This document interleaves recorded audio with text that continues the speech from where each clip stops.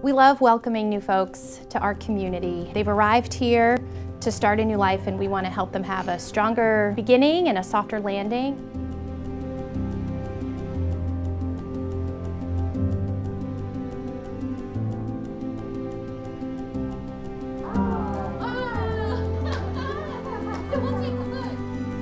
Tea is supposed to be hot, hot, hot, hot, yeah. Right?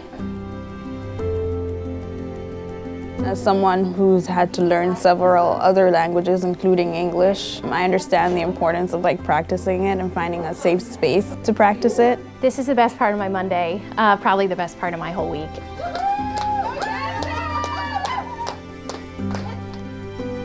I'm excited. Yeah, it's exciting.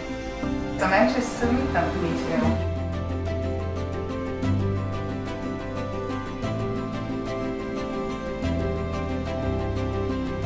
So today we're going to go to a little donation center so the family can pick out some clothes and house goods. Okay? Yeah.